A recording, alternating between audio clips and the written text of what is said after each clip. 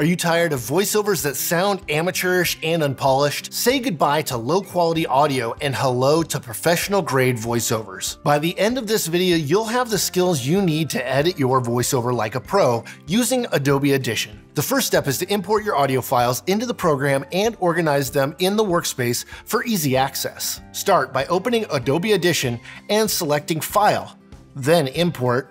Browse to the location where your audio files are stored, select the files you want to import, and click Open. You can also just drag and drop your files into the workspace. Once your audio files are imported, it's time to organize them in the workspace. You can use labels, markers, and regions to mark important points in the audio, such as where to make cuts or where to apply effects. This helps you quickly navigate during the editing process. And make sure to use descriptive names when labeling and organizing your audio files to ensure easy recognition and quick access. The last part of preparing to edit is to save your workspace so that you can easily return to it later. To do this, go to Window and select Save Workspace. You can also save multiple workspaces for different editing tasks or projects. Creating high-quality audio is critical for any video project. However, audio issues like background noise, mouth clicks, and plosives can make your final product sound unprofessional and distract viewers from your content. Luckily, it's possible to remove these unwanted sounds and create a clean, polished audio track. One of the most useful tools for cleaning up audio is the noise reduction tool. Here's how to use it. Open your audio file and select the section you want to clean up. Go to the Effects Rack panel and select the Noise Reduction Restoration option. Choose Noise Reduction Process Effect and adjust the parameters to suit your audio. A good starting point is noise reduction of around 10 to 15 decibels, with a reduction smoothing of about 1.5. Click the Learn Sound Module button to train the software on the noise you want to remove. Make sure you only select a section of the audio where the noise you want to remove and no other audio. Preview the audio to hear the difference and adjust the settings until you're happy with the result. In addition to noise reduction, you can use Audition's Spectral frequency display to identify and eliminate other common audio issues, such as hum or buzz. Here's some tips for using the spectral frequency display. Open the spectral frequency display by selecting it in the waveform editor and use the zoom tool to zoom in on the problem area of your audio. Then identify any peaks or spikes in the frequency sound that corresponds with the unwanted sound. Use the lasso tool to select the problem area and then apply a notch filter to eliminate the frequency causing the issue. When creating a voiceover, the pacing and timing of the audio are critical. If the pacing is off or the timing is awkward, it will distract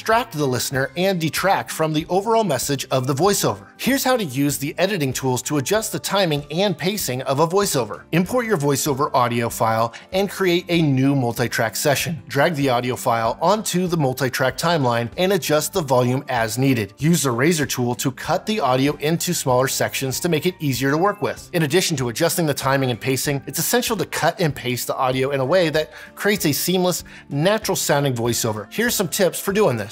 Use the copy-paste function to move sections of the voiceover around as needed. Make sure you use crossfades to smooth out transitions between different sections. Listen to the voiceover as a whole to ensure that it flows naturally and there are no sudden jumps or awkward pauses. If you need to remove a section of the voiceover, use a razor tool to cut it out, then use the crossfade effect to blend the remaining sections together. After you've edited your voiceover to perfection, the next stop is to enhance its audio quality. It's important to create a professional-sounding voiceover that captivates and engages your audience. Here's how to use these tools to enhance the audio quality of your voiceover. Open the Effects Rack in Adobe Audition and add the parametric equalizer to your voiceover track. Use the equalizer to adjust the frequency levels of the voiceover, emphasizing or de-emphasizing certain frequencies as needed. There isn't a one-size-fits-all setting for EQ. The biggest thing to remember is a little goes a long way, so don't go overboard with the amount you cut or boost any frequency. Next, add the compressor effect to the voiceover track. This will help to balance the volume levels of the audio and create a more consistent sound. Adjust the compressor settings to your desired level of compression. Be careful not to overcompress the audio, as it can make it sound unnatural. To speed up the process, you can use a preset and make any necessary adjustments. To add depth and richness to a voiceover, you can also add effects like reverb and delay. These effects can be found in the Effects Rack under the reverb and delay categories. Be sure to have a reason for adding any effects, because adding them without a deliberate need will be distracting.